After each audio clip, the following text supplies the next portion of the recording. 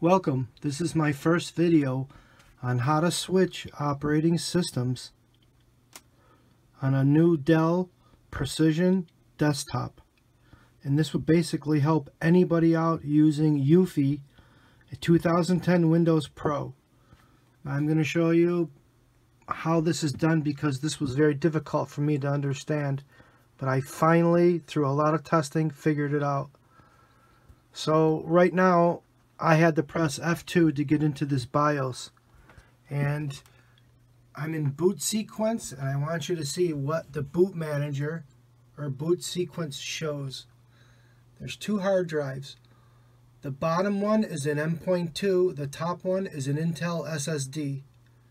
Okay? And I'm showing you the boot sequence screen. Right now it's in UEFI, and I'm not touching the add boot option or any of this. And I'm going to change these right now.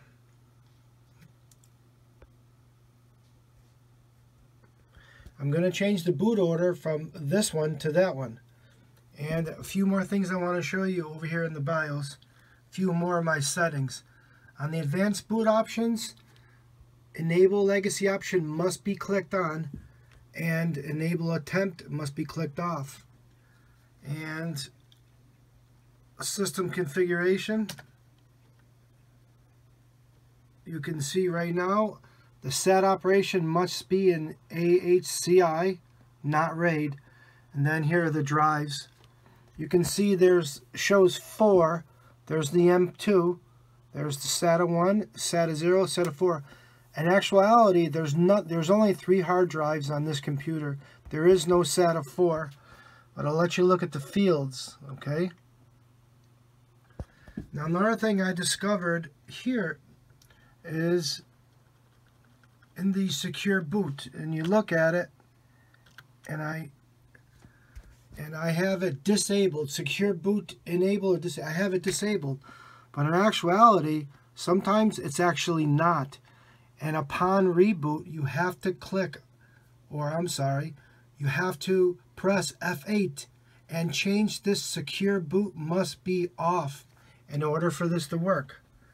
Now right now I'm going to change those drives. Like I said, I have to go back up here to boot sequence, and I'm going to change the bottom one, this one right here, up into position 1.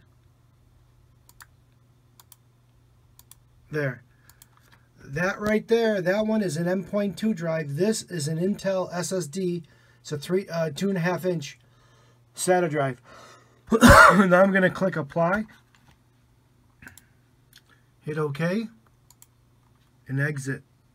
And I want you to watch. I'm running a dual 27-inch monitors right here, and let's see what happens.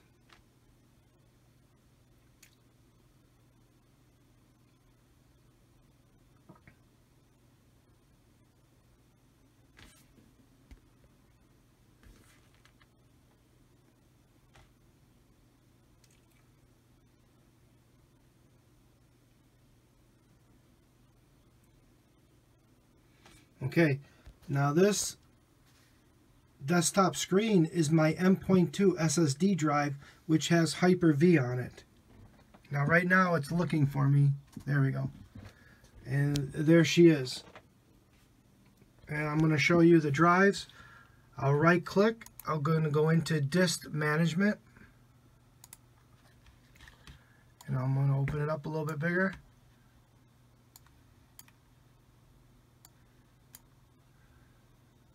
Okay, here you can see disk 1, which is my main operating system, which is Windows 10 Pro. Disk 1, which is another hard drive, is just a backup hard drive.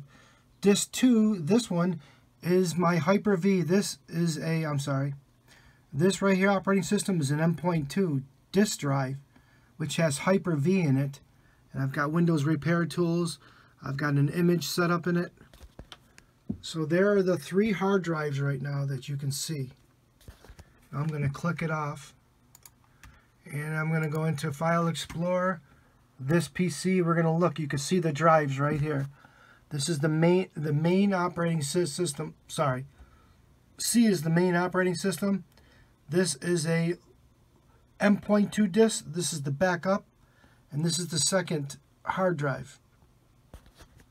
Hope that didn't confuse you. But what I'm going to do next is I'm going to do a restart again, and we're going to click F2 right here on the keyboard, F2, and we're going to get back into the BIOS again.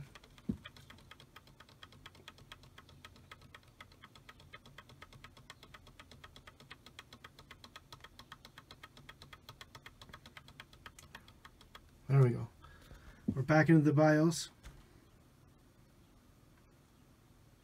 Okay, now I'm going to go back up here and I'm going to go to boot sequence, and as you can see,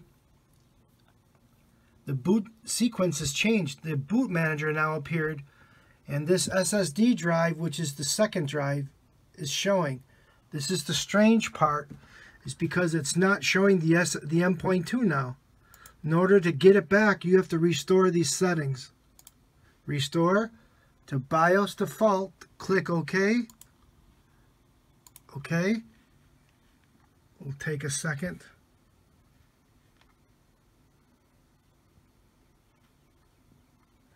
There it goes.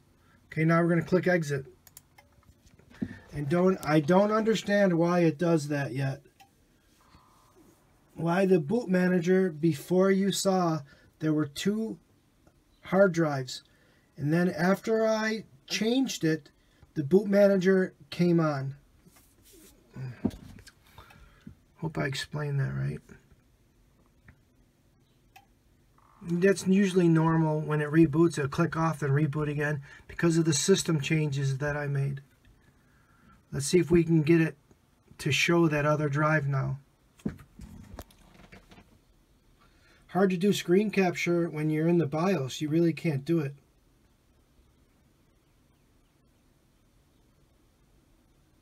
I want to see what operating system is now booting up. It has to be the original, my main one, and not the M.2.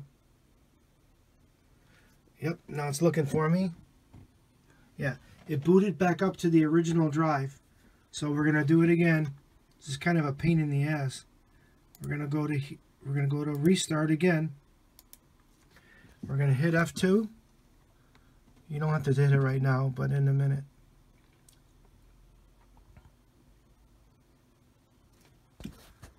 Ooh, what is this? Windows color calibration. That's weird. Restart anyways. As soon as the black screen, now you start hitting F2.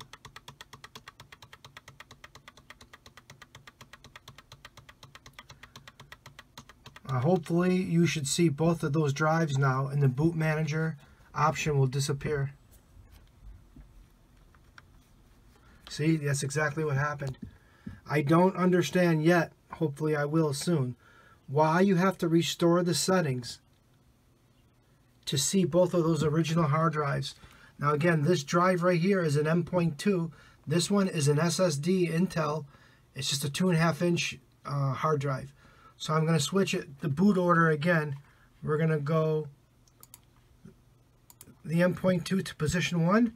I'm going to click Apply, OK, and Exit.